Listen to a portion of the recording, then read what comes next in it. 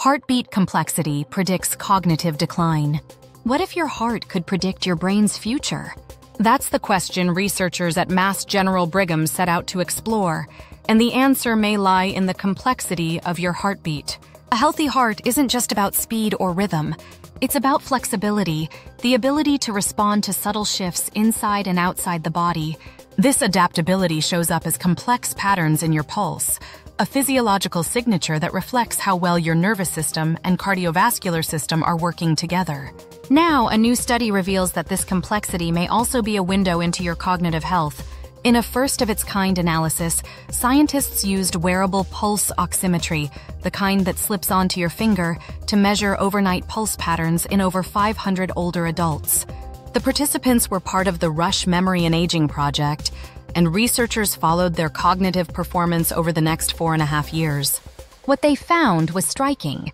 People with more complex heartbeats tended to have slower rates of cognitive decline, and traditional heart rate variability measures didn't capture this.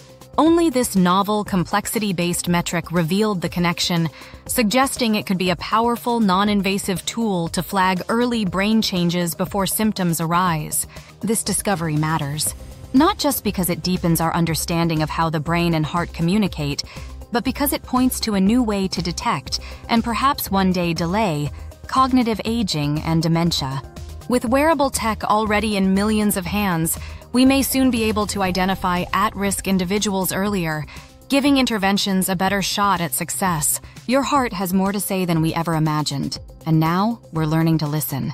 This video is based on the research paper, Reduced Complexity of Pulse Rate is Associated with Faster Cognitive Decline in Older Adults, by Peng Li et al. In Journal of the American Heart Association. What do you think about this study? Drop us a comment below.